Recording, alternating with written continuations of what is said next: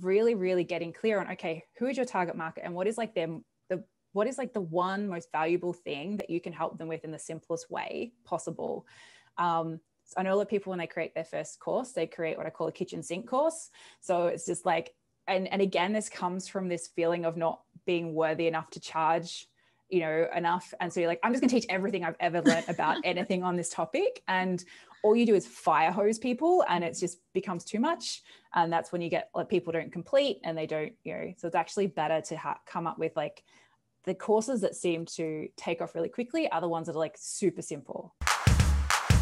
Welcome to Social Post, a podcast brought to you by Meet Edgar. Each week, we bring you a guest to inspire your creativity, breathe new life into your marketing strategy, and get you motivated to take action in your business. Whether you're just starting out or a seasoned entrepreneur, you'll walk away feeling like you took your social media marketing multivitamin. Enjoy the interview and remember, what's possible for them is possible for you. And we can't wait to see your success.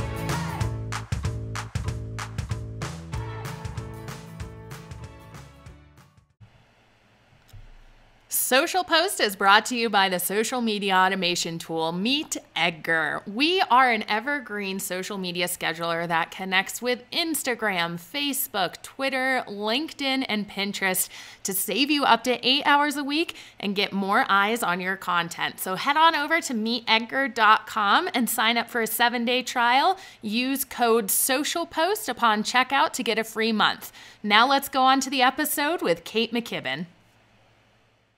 Welcome back to Social Post, a podcast brought to you by Meet Edgar. Today, we're lucky to be joined by Kate McKibbin, who is going to give us a wealth of knowledge all around funnels. Now, Kate runs a website called Hello Funnels, and I am so excited to dive into her knowledge. So I'm going to pass it over to Kate to get started here and give us a little more information about who she is and what she does, and then we'll dive into a fun conversation. So Kate, go right ahead. Alrighty, thank you, Megan. Thank you so much for having me. So basically my business is called Hello Funnels. It is business probably 3.2 for me. Love it. I actually started out in as a fashion blogger, believe it or not, and rocking the yoga pants and the Ugg boots most days these days. But from that, I sort of, obviously learned a lot, learned that business model is super hard, then started experimenting with online education products, and then got really, really obsessed with finding ways to sell them that didn't involve launching, because I just found personally that launches were really stressful and, meant you didn't have time to do much else. And so I became very, very obsessed with funnels and figuring out the easiest and simplest ways to make them. Like, I'm a nerd, so it seemed kind of like to make sense to me, but I found a lot of people thought they were quite scary and intimidating. And so I've really loved spending time trying to break them down so they're actually really just little bite-sized chunks, little things people can add in just to make their business run smoother and give them a more reliable revenue and all of that stuff that just really makes business feel a little bit lighter and easier and more stable as well. That's so great. Lighter, easier, and more stable. All words that I certainly would love in my business. So as we're talking a little bit about your business, I'd love to start this conversation out actually with your Instagram strategy, because scrolling through your Instagram account, you guys have over 16,000 followers, and it is just a pleasure to be on and so fun to read. I found myself laughing and really wanting to click through and read more of your captions. Can you talk to me about how Instagram plays into your business and how you kind of think about Instagram in a way that is related to funnels, and how you actually get your followers on Instagram to convert to actually being like on your email list or paying for one of your courses or services? Yeah, absolutely. And thank you. I'm so glad you like it. So, I mean, for us, we've obviously been playing with a lot of things, and I actually have a small team who help me out with the with creating the content, because I also have a small baby, so there's just not enough time in the day anymore. But really, I found when we were coming up, like what kind of content we want to include, it's like, what is the kind of content we actually enjoy consuming ourselves? And you know, there's lots of different kinds, you know, people have lots of different styles on Instagram, but, you know, we always try and do everything with a little bit of sense of humor and, you know, just try and make everything sort of snackable and fun. And as I said, like with, you know, we're talking about what's really kind of pretty dry topic when you think about marketing automation. So it's always like, how can we make this more lighthearted, more, you know, a bit cheeky, less scary? And so that's kind of what we've always tried to do. And, you know, and we're all about the repurposing the content as well. Like, I know that's, you know, as you guys are, and just finding, you know, new ways of, you know, taking, you know, maybe content that we've used in a blog post and how we can then turn that into a couple of posts and have them sort of scattered throughout the upcoming months and keep sending people back to different content, because pretty much all of our content's evergreen. So yeah, that's kind of our, that answers your question. Yeah. Yeah, absolutely. I love that idea of being approachable. And like you said, taking something that might be a little stale to talk about and putting that humor in it so it is interesting. So as we're going along and we're thinking about social media and bringing people into our emails so that we can nurture them a little bit further, what are some of your tips if people are just getting started introducing their brand through email marketing to their followers or to people who are interested in their products or services? Can you talk to me about how we should structure our email sequence and your thought process around really effective emails?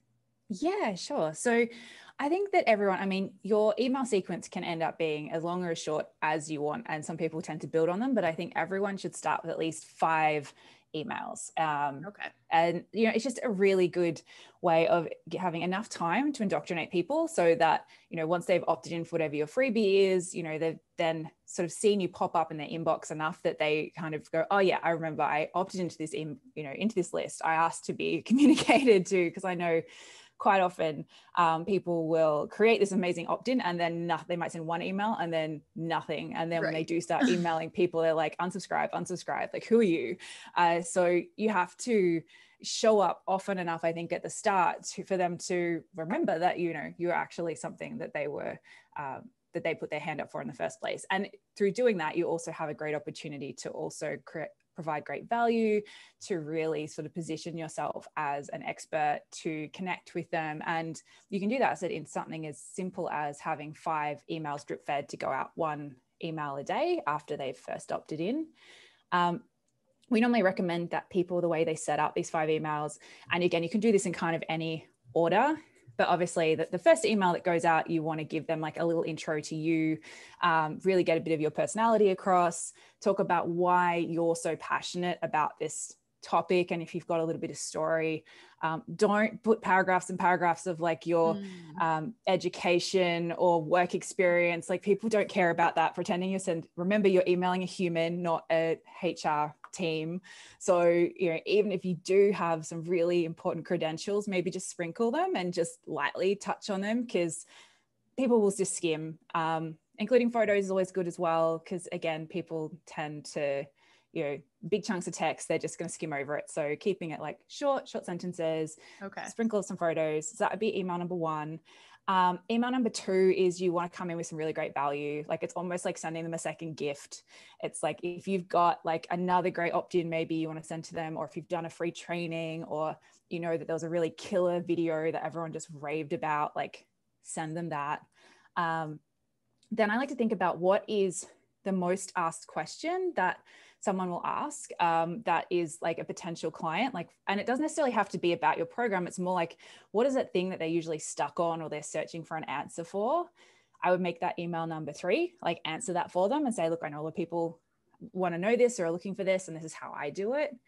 The 4th one, I call it a BS buster. I don't know if you guys have a little bit of language on this podcast or not, but basically it's just, think again of like, what is one of those things that people believe is like the right way to do something, or is like, maybe it's like an outdated kind of model or an outdated kind of, like, obviously everyone's niche is kind of different, but there's always something that, it annoys you, that like, people think this is how they get results and they do it and they don't get results. And then they think the whole industry is rubbish or whatever. Like, think about what that thing is, and just get up on your soapbox and let them know. And the purpose of that email, again, is to also show them that you've got a different perspective on things, and that perhaps in the past, if they've tried stuff and it hasn't worked, it's not necessarily that that, it's not their fault so much. It's perhaps they've tried something that's no longer that relevant anymore.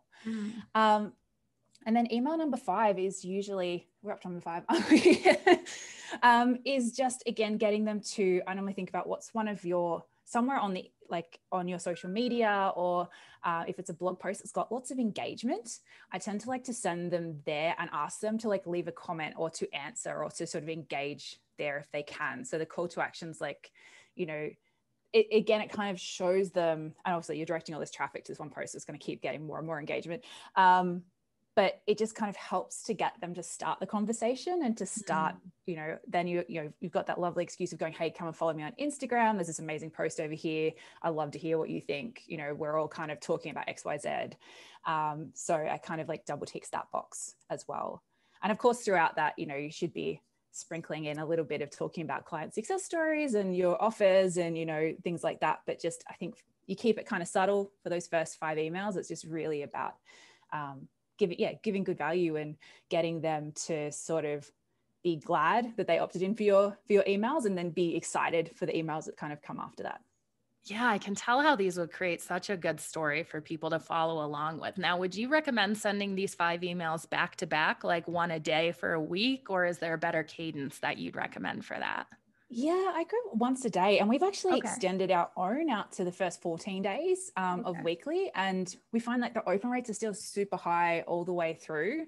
And then obviously after that, we've got a couple of funnels that we pop people through, and then they hop onto our normal newsletter list. So, but I think, it's one of those things that seems to ebb and flow with whether it's like, email people more is better or email people less is better. And everyone's business is going to be slightly different. So definitely test it for yourself. But from what we've seen, it's definitely particularly at that start point where I think people are just so busy, and it's hard to get it's not just hard to get noticed, it's hard to get remembered.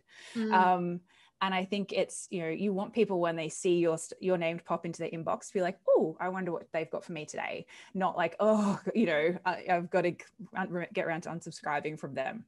So I think it's just, creating like a little welcome party in their inbox for them, basically. That's such a good way of looking at it, for sure. So you have mentioned a couple of times here, automating this email sequence and doing things like evergreen in your business and really reusing content. And I can tell that you guys have a lot of systems set up because of the massive amount of prolific content on your website. Do you have any tips for people who are just getting started in the content creation process on how you do this, that you're continuing to pump out really awesome content targeted right at your audience, but stay sane and still have time to have a life? Like, what are your structures and systems that really help you do this? Yeah, sure. So I think at the start, particularly if you're doing it by yourself, like if you don't have, like if you can get a little bit of help, it's always amazing. If like a VA, even just to help with the scheduling, or to help someone who can go and find what's done well in the past and sort of, can pre-fill a couple of things for you by repurposing or grabbing snippets from blog posts or something. That's like, even if it's 2 to 3 hours a week, it's time so well spent. But if that's not quite where people are at yet, then I would recommend that they come up with a schedule that actually is achievable for them, and something that they can realistically sit down like once, either a fortnight or a month, for a couple of hours, and be able to kind of do all the things that they need to do. And I think a lot of people don't, they make things harder for themselves, and they need to be like, how we normally do it is we start with we do podcasts now, but it used to just be straight blog posts. But start with what that topic is. Sorry.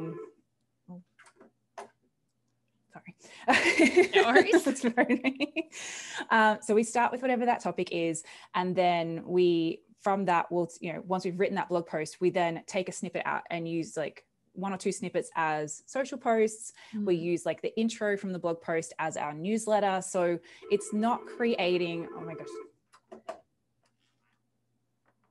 Sorry, I don't actually know how to mute that because it's in the phone. They don't tell Real me. phones, who knew?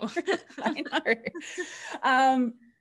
And yeah, so it's about trying to work with what you have, what you can do, and you can do consistently. Because I think people say if you set yourself up from the start to succeed, then you're going to enjoy the process. But if it's like every month it kind of gets to that point of like, oh my gosh, what am I going to write about? Then it's so much harder. And I've also found it makes life a lot easier if you come up with a couple of buckets of content. So, you know, if you go, all right, so we need 3 funny memes every month, or we need 3, you know, we're going to do 3 Q&A or 2 Q&As and 3 like teaching things. And then you sit down with your list of what your sort of, you know, categories are going to be, and it makes it so much easier to pop those ideas in, and then you can sort of go away. I also find it really helps to get out of your normal, like, so, you know, if you're normally in an office or you're normally at home, to go and sit in a cafe or something, just breaking up and giving yourself a bit of a, like, I'm going to sit here for however's reasonable to sit in a cafe on, you know, 1 or 2 cups of coffee without being rude, and, you know, and then get it all done. That's always helped me as well. But, you know, I think it's just important to make sure you set a realistic schedule you can stick to, because consistency does pay off. And even if that's twice a week or, you know, 4 times a week or whatever it is you can realistically do, I think just start there, and then obviously you can grow it later if you can get some help as well. Yeah, I love how achievable that system sounds, and just having that kind of month after month, it must just be so much easier to continue to refine it to what works best. Now, I noticed that you mentioned you switched from a blog to a podcast. Is there any sort of like data that really made you make that switch in your business? Are you finding that like a podcast is like more helpful for your business in any way? If people are like thinking about switching, can you talk through that decision process and kind of how it's working for you guys? Yeah, for sure. So for me, like, you know, it was always on my list. Like, I think I had started a podcast on the list like for the last 4 or 5 years. I get that feeling. Yeah, but it particularly when you know, when I had a baby last year, year before now, it became, I was like, we used to try and do video, and that just became really impractical. And then particularly around COVID, I was like, okay, I need something that I can go and hide in my stepdaughter's bedroom for a couple of hours in my pajamas if I have to, and just batch some stuff out. I also found with being, you know, having broken sleep from having a baby, that I couldn't write long things anymore. Like I felt like I just ran out of words. So like I can talk for days, that's fine. but writing just wasn't happening. So it just seemed to make more sense in that regards for us, just from like what I was actually capable of producing side of things. But I love the fact that with podcasts that it's, you know, it's similar to, you know, blog posts, and that they live forever. Like, you know, we still, even from going on to other people's podcasts and stuff every now and then, when people get in touch and say, you know, I saw you on such and such. And, you know, I think it's just such it's a great way to sort of get in front of other audiences and to connect through, I know I find it with, when I listen to the same podcast over and over again, you almost feel like you know these people because, you know, they're in your ears, and it's a really great way of creating a bit more of a human connection as well. So it's been really great for us. Really enjoying it. Yeah. And I think that idea of creating the type of content that works in your life is so important for people to take stock of. And I don't know if we do enough. I think we're just like, oh, we need to have a blog. Everyone says so. But if you're not going to be able to write really great content, but you could speak about really great content, like that's a good sign just to keep doing that strength area. So I'm really glad you brought that up. Are there any kind of lessons that you've learned through failures in your business that you could share with the community? Just, we love being able to have people like you on here kind of have us take these shortcuts that maybe you've learned from in the past year or so that you could share with us. Absolutely. Oh my gosh, I made so many, you know, all the mistakes. I think the biggest one for me, and it's one it took me, you know, this one I had to learn a couple of times, was that it's okay. And it's similar with the content, but it is okay to sort of design your business around the actual, like the lifestyle you want to have. It doesn't necessarily, like, not necessarily at the start, you can't go, oh, I want to work 3 hours a week and, you know, spend the rest of the time on a beach. You do probably have to hustle a bit more, but to have just actually sit down and take that time and figure out like, okay, well, what do I want? And therefore, what does that mean for like some of the big decisions in my business? Like I see a lot of the time where people are saying, oh, I want more freedom and I want more time. And then they're structuring up the way they do their offers to be like really one-on-one heavy and have to do a lot of sales calls. And the only way they can grow is to do more sales calls and more one-on-one. I'm like, well, that's kind of, they don't align. You're not going to, you know, you're just going to get to a point where you go, what have I done? Like, I don't like my business anymore. And I think that's always heartbreaking, because business is a lot of work and people put their, blood, sweat and tears into it. And, and I only say this because I've done this twice. Like, I created 2 businesses that, on paper were great businesses, but they made me miserable because the way they were designed was not around the, even the stuff I liked doing. So it was, I think it's worth taking the time, just, again, sit down for a couple of hours and just sit down and go, well, what actually do I want to be able to do from my business, even if it's 5 years from now? And it doesn't matter if it doesn't match up with where you are right now, but once and you can start, making decisions based on working towards that, then, at least you're sort of heading in the right direction. And it will kind of force you to get out of that just reactive, oh, what do I have to do to make the money this month? Like, which kind of, it has to be done. Bills have to be paid, but also you have to break that cycle. Otherwise you can't move forward. You stay stuck in that place. So that would probably be my biggest advice, I think. Yeah, I love that. And having grown 3 businesses now, you're obviously pretty comfortable selling and promoting and putting yourself out there in that way. Are there any like mindset tips or like frequency on how much you should sell that you can offer our community that you have found work? Just because I know so many small businesses and solopreneurs are just afraid to kind of take that step and like actually explicitly sell things. So how did you get over that? How have you found that's worked in all these businesses? I think it really comes down to, like, to be able to feel comfortable in offering your product is you need to know that your product is awesome. Like, you need to really believe in your product. And then it's not so much about you asking for money, it's you offering to help people. And it's a fair exchange. Like, and I've, like, my very first offer was $197 and it was way underpriced, and and I was terrified of putting that out into the world. And when people bought, I almost felt like going like, I'm sorry, like you kind of have that kind of feeling. Like, but it's one of those things that it does take time and practice. And as you see people moving through and getting amazing results, and how you're actually changing people's lives, and all niches, like, it doesn't matter whether you're teaching people a hobby or you're helping people with their health or you're teaching people how to get their toddler to sleep or whatever it is, like, each of those things has a big impact on people's lives. And I think you need to kind of remind yourself of that and really focus on, like, what is it who do you serve? How do you actually help them? How valuable is that to them? Make sure that your product is amazing. Like, make sure it's continue, I'm not saying being a perfectionist, but make sure that, you've done the groundwork and you're constantly, that's probably the wrong word, but you're updating things and you're making sure that your offer is solid and it does get those results. And then you start to feel good about it. Then it's like when people buy, rather than being like, oh gosh, I feel like almost guilty for taking your money. It's like, yay, I'm so excited about helping this person. Like, we're going to have a great time together. And that shift, it takes a little bit of time, but it makes like a big difference. Yeah, that's a really good one. I love these small tips that you could just make these huge leaps in your business through just your mindset shifts like that. So thanks for bringing that up for sure. So last, I love just to end this with your ideas about online courses these days. I know you help people create these courses and you help them get them out there and create funnels for them. And I know it's kind of becoming a buzzword of getting your expertise out there, and like everyone needs to scale their business with an online course. Can you talk a little bit about your ideas behind who online courses are right for, and like how you decide to start one and if it's right for your business?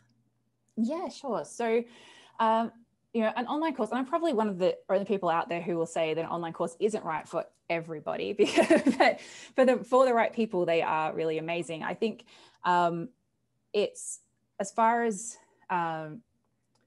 it kind of comes back to when you're coming up with your idea for your online course.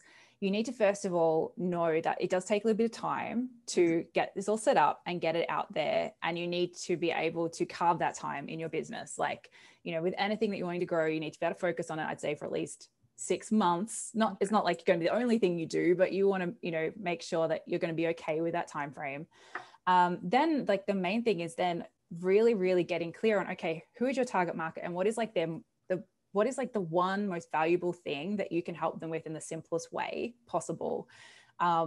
I know a lot of people, when they create their first course, they create what I call a kitchen sink course. So it's just like, and again, this comes from this feeling of not being worthy enough to charge, you know, enough. And so you're like, I'm just gonna teach everything I've ever learned about anything on this topic. And all you do is fire hose people, and it just becomes too much. And that's when you get like people don't complete, and they don't, you know, so it's actually better to come up with like the courses that seem to take off really quickly are the ones that are like super simple. Like I've got a friend, her program is teaching accountants how to use Asana, like, you know, clear niche, clear outcome. And then after that, it's just a matter of going, okay, I'm going to, you know, commit the time and just being okay with launching it and launching it again and launching it again and learning. Like it's a process of mastery. It takes, you know, most people's first launches, unless you've got a massive email list and they've just been like dying for you to do something, will be small, and that's okay. But it's, you know, this is an asset that you're creating, and it's one that you then, once you've created it, you know, it can help to, particularly once you create funnels around it, if you choose to, you know, it can help, you know, create revenue for your business every month if you want. But I think, yeah, it's just really important to, first of all, get super clear and try and keep it a simple promise and outcome, and one audience, and then just be prepared to focus and refine it for like at least 6 months to kind of get that ball moving. And then, yeah, then it's, then it's scale time really. And that's a whole different kind of conversation. But once you kind of nail that really good offer, and that really clear promise, it's, and you have like a regular promotion schedule, then that's sort of how people kind of normally get things rolling. Oh, the idea is so good about simpler things are actually worth more to people so often than that kitchen sink course you were talking about. And I relate to that feeling so much. So really glad you brought that up. And the idea of someone's paying you to kind of simplify this tool or simplify this concept is a hard one, I think, to put to practice, but you broke that down beautifully. So as we round out here, if there's anything else you'd love to share with our community, go ahead and let them know. And I'd love, if anyone wants to go further with any of these tips that Kate brought up today, for you to also share where people can find you online before we close out today. Yeah, absolutely. So I think the main thing is that I kind of always, you know, when I get up on my little soapbox is that I think a lot of people think that, you know, funnels have to be difficult and complicated, and they require a big investment to work. And there's something that you do later once you're already making multiple six figures. But actually, you know, taking the time, a couple of weeks to set up a really simple automation can help you to be making, you know, sales here and there from the list building that you're already doing and the marketing that you're already doing. And it just starts to add in, you know, because every little bit helps, particularly as you're getting started. And to start knowing that you're going to have these reliable sales, even if it's only a couple, and then that will grow as you grow. I think that's something that a lot of people don't realize, that, you know, you can do it without ads. You can do it, you can keep it simple, and you can do it sooner rather than later. And it will actually help to grow your business rather than the other way around. And yeah, and, you know, obviously I'm a total nerd and I love talking about funnels all the time. And if anyone wants to find out more about funnels, then you can head on over to hellofunnels.co, or we're on Instagram at hellofunnels. And, you know, we've got lots of free resources and, like I said, lots of content and stuff as well that people can dive into and start kind of getting a little taste test of how funnels can work for them. Excellent. Well, thank you so much for your time and your generosity and knowledge today, guys. If you have any takeaways, we'd love to hear them. We are at Meet Edgar across social media, and be sure to subscribe for a new expert every Wednesday. Thanks again, Kate. Thanks so much.